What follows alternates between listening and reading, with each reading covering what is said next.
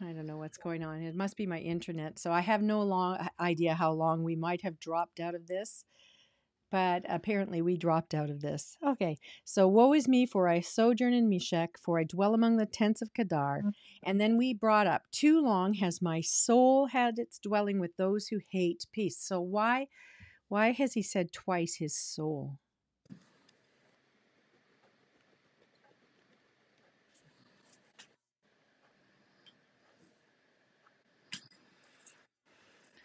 What do you think is not feeling at peace? The soul. Yeah. So the soul, I think, refers to the inside person, your emotions. And then it goes on here. So, Adrienne, verse 7. I am for peace, but when I speak, they are for war. Okay, yeah. So he's living he really wants to live in peace, but the people he's living with are at war. How will that apply to us in the day and age that we live in?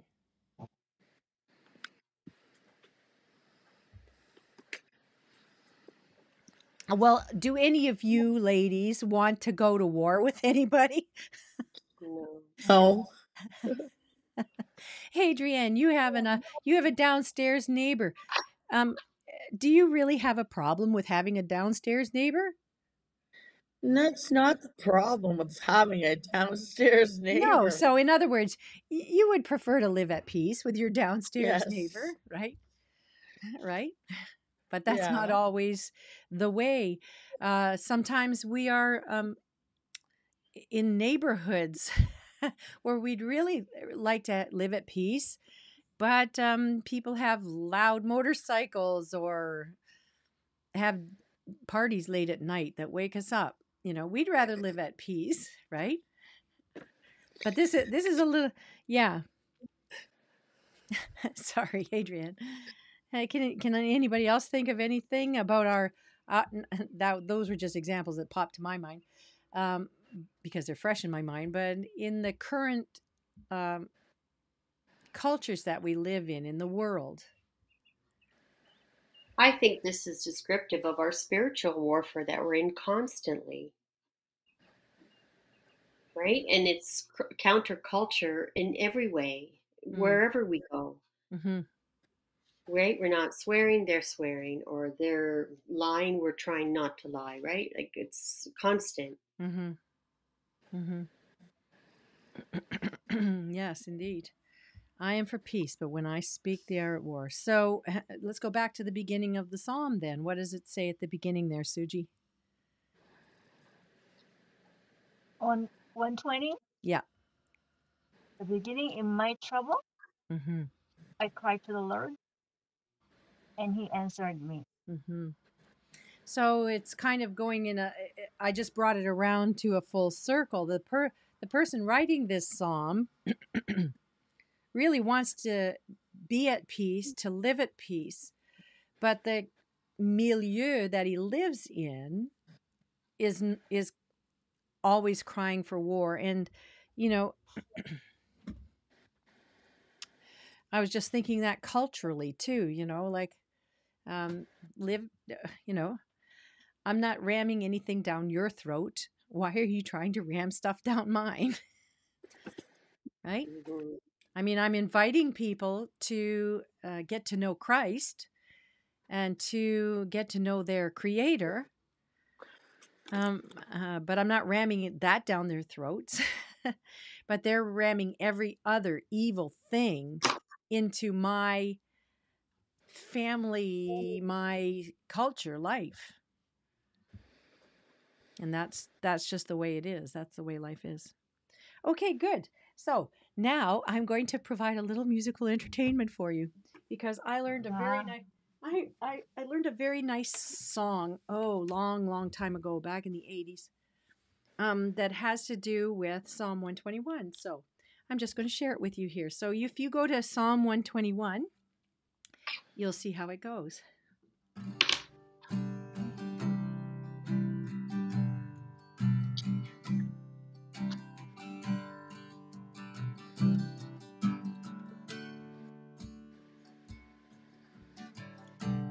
lift my eyes up to the mountains. Where does my help come from? My help comes from you, maker of heaven, creator of the earth. Oh, how I need you, Lord. You are my only hope. You're my only prayer. So I will wait for you to come and rescue me. Come and give me life. I lift my eyes up to the mountains. Where does my help come from? My help comes from you, maker of heaven, creator of the earth. He will not allow your foot to slip. He who keeps you will not slumber. Behold, he who keeps Israel will neither slumber nor sleep. The Lord is your keeper. The Lord is your shade at your right hand. The sun will not smite you by day, nor the moon by night. The Lord will protect you from all evil. He will keep your soul. The Lord will guard your going in and your coming out from this time forth and forevermore. Oh, how I need you, Lord. You are my only hope. You're my only prayer. So I will wait for you to come and rescue me. Come and give me life. I lift my eyes up to the mountains. Where does my help come from? My help comes from you, maker of heaven, creator of the earth.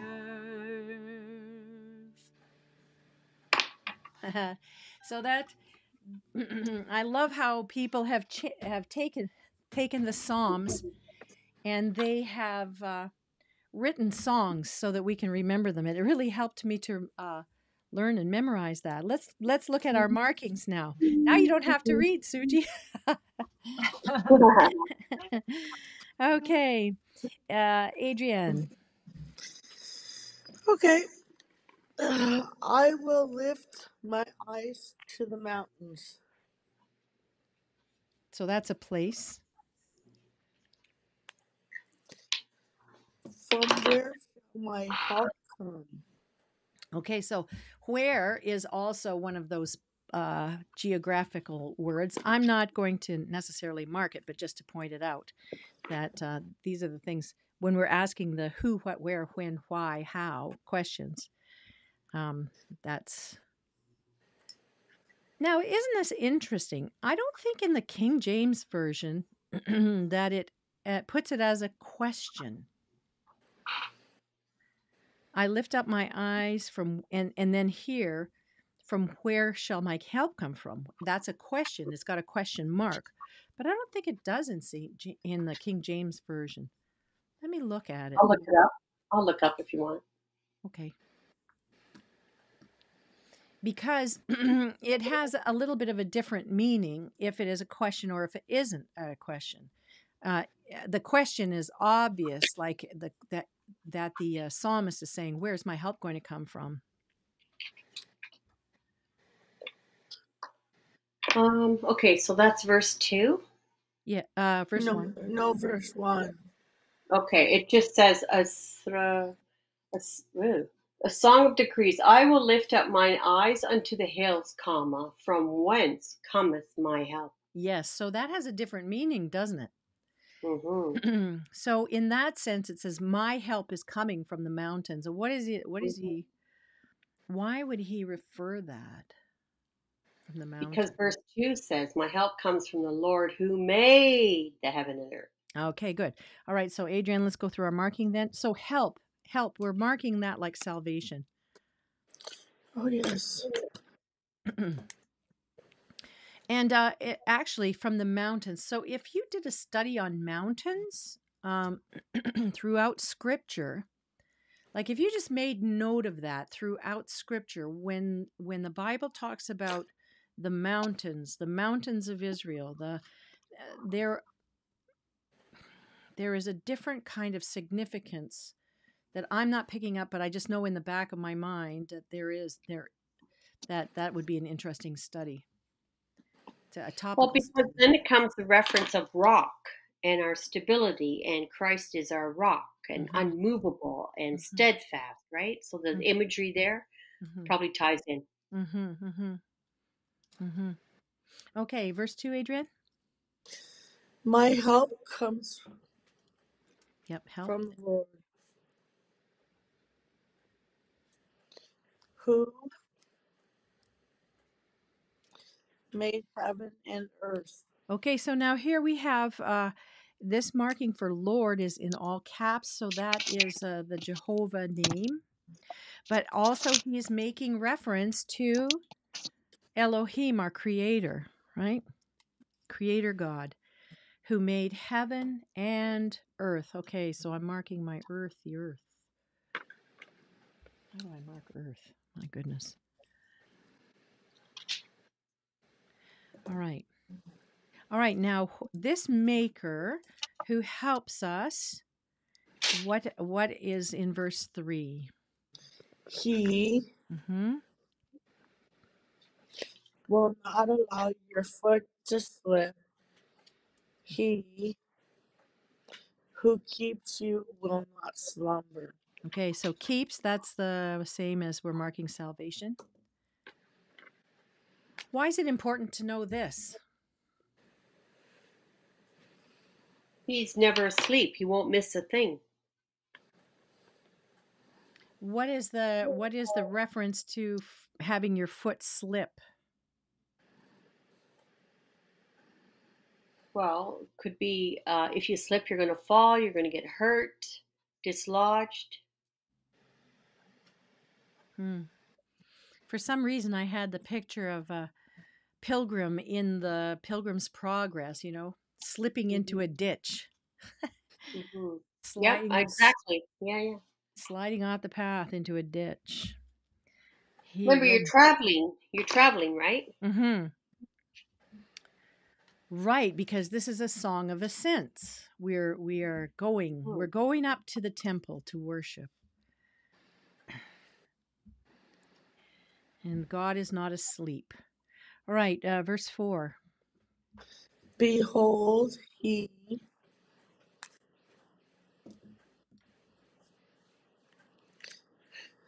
who keeps There's that word again.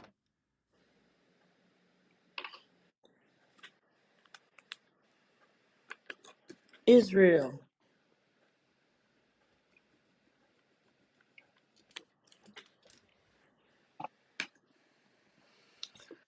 will neither slumber nor sleep. Okay, so now why is this going to be important to us as believers? Because none of us here are of Israel. I find this very comforting because I'm thinking during the night when the rest of us on our side of the world are sleeping, God is taking care of the other side, which is fully lit, right? God is taking care of Sushi and her people. But now I know he's also taking care of me while I'm sleeping because he doesn't sleep. So we see a historical reference here in a way, because who made Israel Israel? God. Mm-hmm. He chose them. Yep. And so the whole Old Testament is about God's dealing with Israel. And up to this point in history for the psalmist, we have seen in previous Psalms that he has talked about the different ways that God has intervened on the nation's behalf, but also on his behalf personally, right? And so for us, we have all that history that he who keeps Israel keeps us. And that is very precious to me because as Gentiles, we were outside the covenant. We were outside. God had us in mind all along. It's not that he didn't, but we weren't part of that covenant system. We weren't part of that all of that. But now in Christ, we are.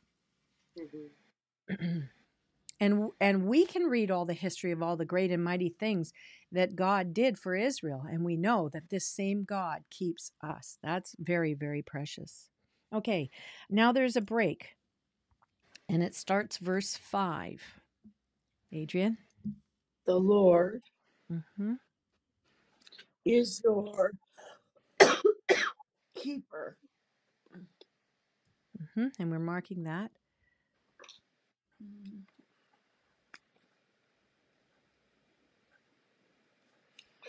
The Lord Mm-hmm. is your shade on your right hand.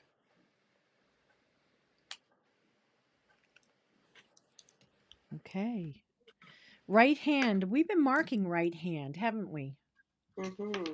So I'm just underlining. The Lord is your shade. And I've gone over to the Blue Letter Bible again. And I am going to pull that up on the screen, hopefully. We can have a look at this together, maybe. Oops, I got it up a little too high. Okay. All right.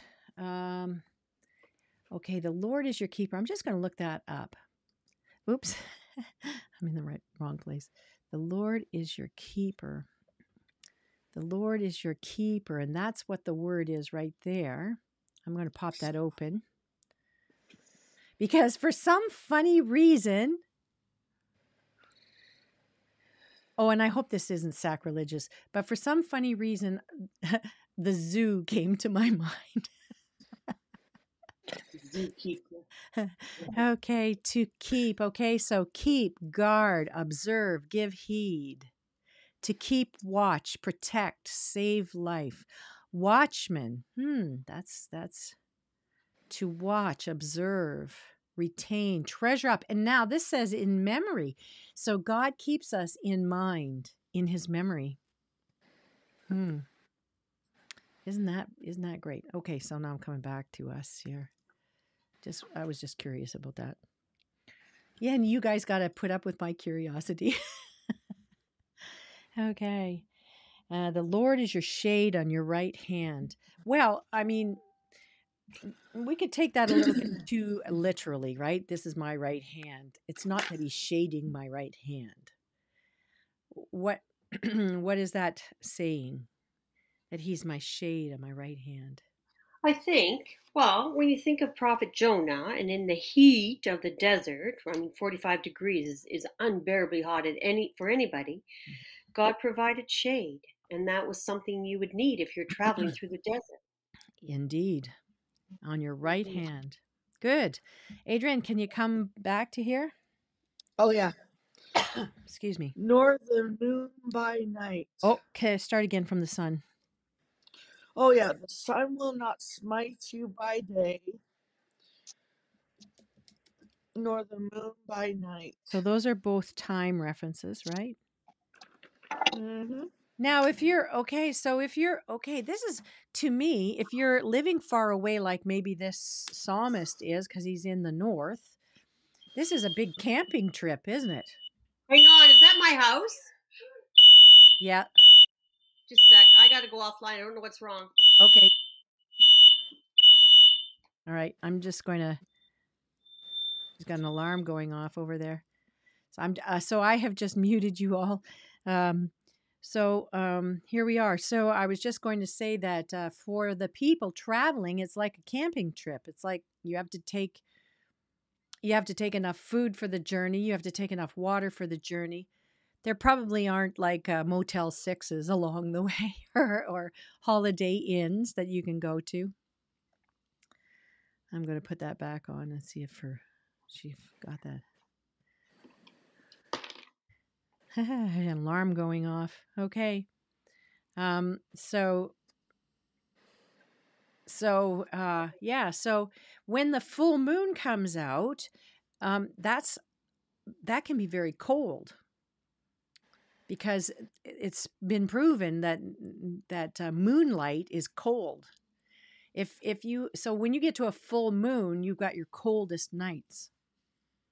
And the sun, as Liz was saying, if you're in the desert or you're walking through that kind of region, maybe it's not desert, but it's closer to the equator, that it can be very hot, and smiting is hitting. So the moon won't hit you by day, or by night, I should say, and the sun by night. Okay, verse 7, Adrienne. The Lord Mm-hmm. will protect you. Okay, so I'm marking that like salvation.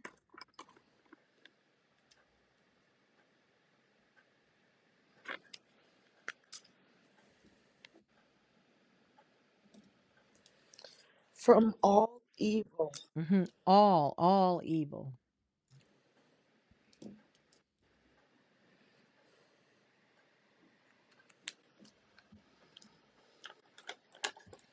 He Mm-hmm. will keep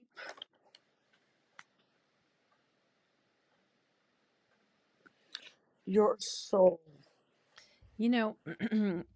That we live in a time where we count on people obeying the law, like driving the right speed and stopping at stop signs and stoplights and all of that. But I was thinking about how Canada was and how North America was in the pioneering days. There was no police force. And so people always had to watch out for robbers and thieves and thugs along the highways if they were traveling. If you study the history of how the mail came about and how they transferred money from bank to bank, for example, if they transfer, because it wasn't paper money, it was gold. And so you would be set upon by thieves. And how would you protect yourself, But here it's saying the Lord will protect you from all evil. And we're talking about traveling, while you're camping out alongside the road. He will keep your soul. And for me, keeping my soul is even more important in a sense, because sometimes the things that terrify us the most are the things that happen. Well, let's say the things that might happen to our family, or, the people that we love, our friends, or, the things that terrify us on the inside. The Lord will keep our soul. Okay, what's it say in verse 8? The Lord will guard. We're going to mark that the same as salvation? Yep. Okay.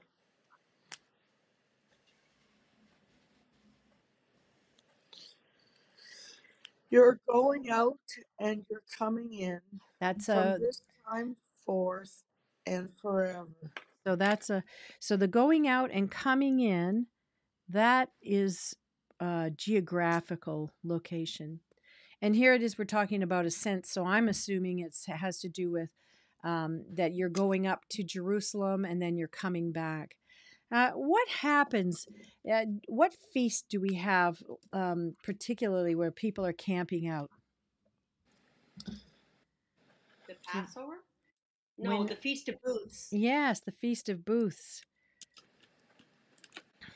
So I was just describing while you were handling your alarm that in the days that this was written, people didn't have. There might have been wayside inns. There probably were. There were obviously people who had who were publicans, so that they had places for people to stay, but not everybody would. You might be traveling in a caravan and be camping out under the stars.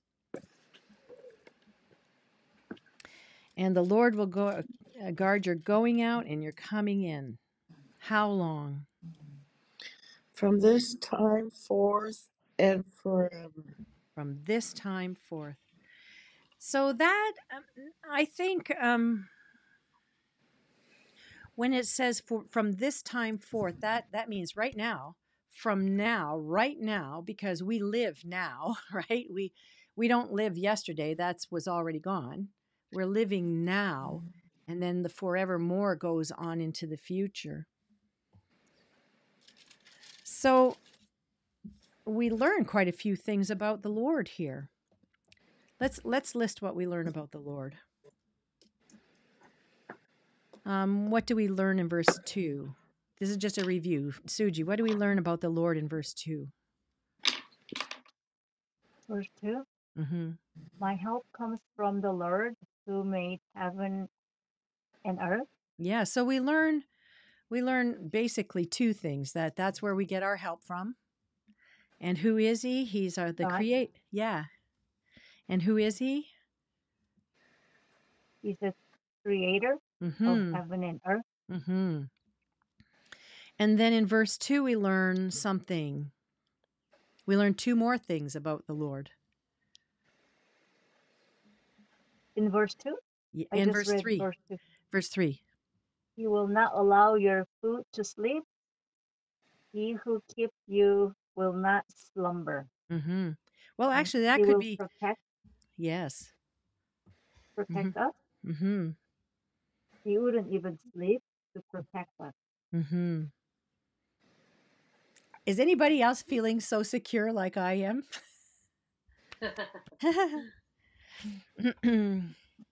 And what do we learn about the Lord in verse 4? Behold, he who keeps Israel will neither slumber nor sleep. Mm-hmm. Mm-hmm. So, so there were certain times of the year that the Lord commanded his people to go up to Jerusalem. I'm not bringing that to mind when it was, but we do know that that's a fact. And so, if you know that God is keeping you and he's not sleeping, that he's protecting you the whole time. Okay.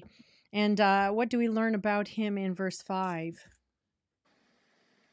The Lord is your keeper. The Lord is your shade on your right hand. Mm-hmm. So when you think about shade, I'm throwing this out to anybody out there. What? Okay, well, it's getting to be summer here now. And I just put up one of my shade areas because I have a really nice back deck, but I can't use it for most of the day because it's too hot. The sun comes in there. Sunny. Yeah. So having the shade, that's a comfort. Mm-hmm. I mean, we don't live in a tropical zone here, but still, if the sun is too hot, it's too hot. Yes. And so then we learn that in verse 6 as well. Okay, what do we learn about the Lord in verse 7? The Lord will protect you from all evil, and he will keep your soul. Yes.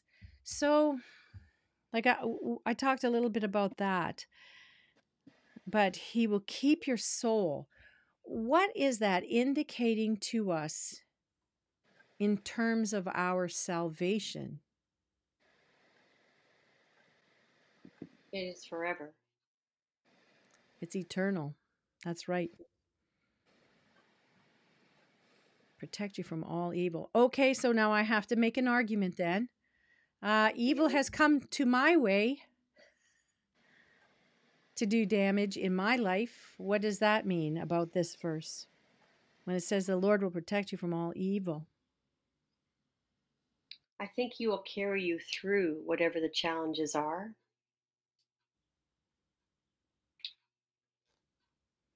And he has.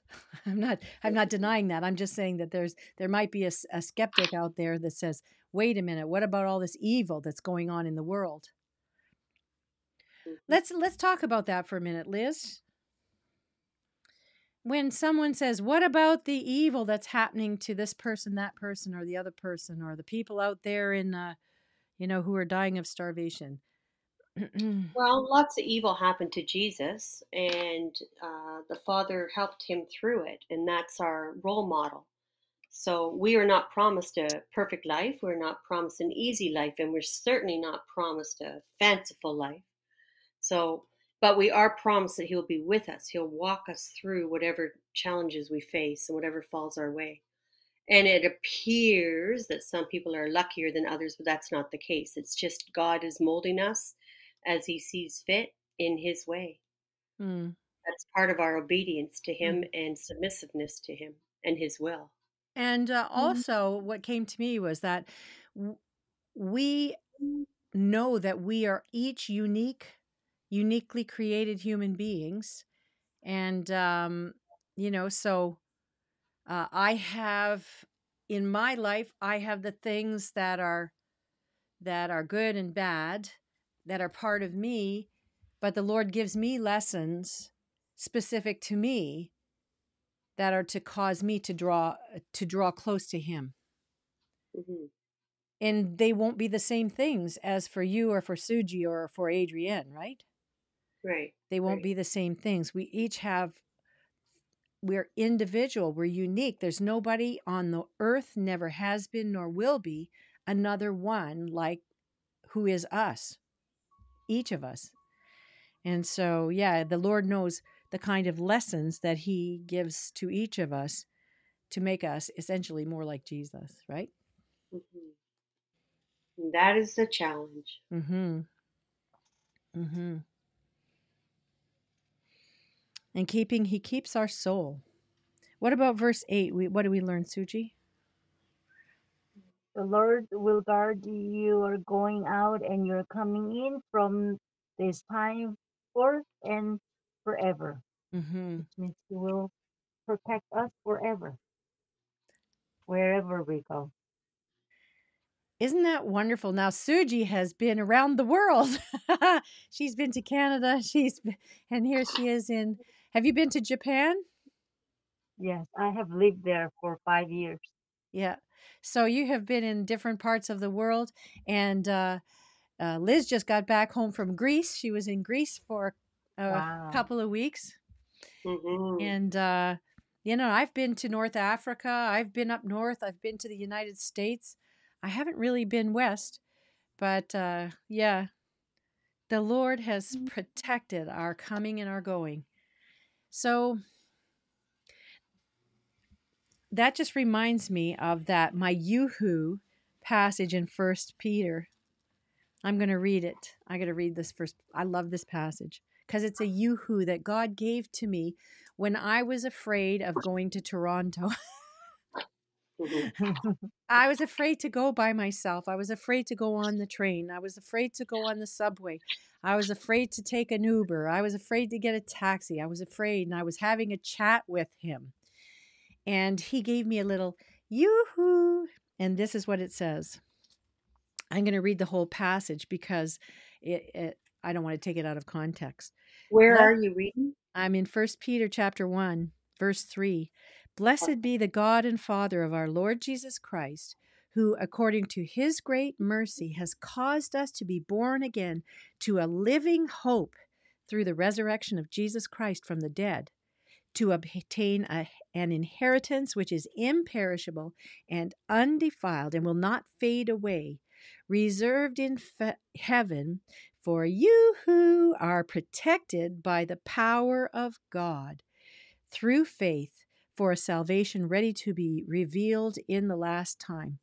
In other words, we are protected by the power of God for all of the things he means for us to accomplish and for him to accomplish in us until we go home to meet him. So just having that, you who are protected by the power of God, spoken into my mind, has given me great courage to do whatever it is he's called to me. Now I've been called to do something that, like Suji was shy to dance and have it recorded. I have a performance coming up later in the summer that I am very shy of and afraid of, but I know that the Lord is going to help me, and that is to play piano in front of people. Amazing. Yeah, as part of a play that I'm in, but this is true for all of us. Whatever he's called us to do, each of us individually in our own world, he's given us his power to do. And that might mean raising children at a time. That might mean caring for a sick spouse. That might mean caring for elderly parents. That might mean, I don't know. There are many things that God has called us to do in the world that we're in. So we don't have to worry about what other people have to do. We don't have to worry about the other people's gifts or how he's crafting them in the image of Jesus. We just have to be faithful where we are. So we've come to the end of the day. I hope this has been as much a blessing to you as it has been to me. And I think that I'm going to have to find the rest of this recording and stitch together. I have no idea how much got missed. I don't want to learn how to do video editing right at this time of life because it is summertime and I want to be in the garden. but Well, can I just say one last thing? Well, yes. So Psalm 121 is considered the traveler's psalm. So whenever we were traveling, Mom would always sit us down. She would read this chapter or this psalm, and then we would pray for God's blessing on our trip. Oh, isn't that marvelous? Wow. Yeah. That's marvelous. Yeah. The traveling psalm. Well, we are going to have more of these Song of Ascents. I don't know how many more I didn't really count them up. But they're 12 of them, aren't there? Almost a dozen. Just wait. Yeah, so they go to 134. 134 is the last one. Yeah. So that's what we're going to be looking at for the next few sessions. Yeah. Anyway, let's pray together. Thank you, Lord, that we can have confidence in you because we trust you, because we have received your gift of salvation through Jesus Christ, our Lord and Savior, and that we now know that you are keeping us in the same way as you are keeping Israel, that everything that you have promised has already come about, and there are things yet that you have promised that will come about. We don't have to be shaken by the events of our world. We don't need to be shaken by the attacks of our enemy who comes against us with deceitful tongues to hurt us, because we know that no matter what, we are secure in you, and we shall go home to be with you, whether it is what seems early or what seems later. We know that we are yours eternally, and you are guarding our going in and our coming out from this time forward and forever. Thank you, Lord, that we don't have to worry about shade or shelter. That you are looking out for us in every watch of the day and night. And so thank you, Lord, for all of your goodness to us. Thank you for this time together in our study. May everyone go home with a blessing. I'm asking this in Jesus' name. Amen. Amen. All right, you folks out there in YouTube land, I'm going to sign off, but my girls are going to stay in the room for a minute, and we'll see you in the next one. God bless.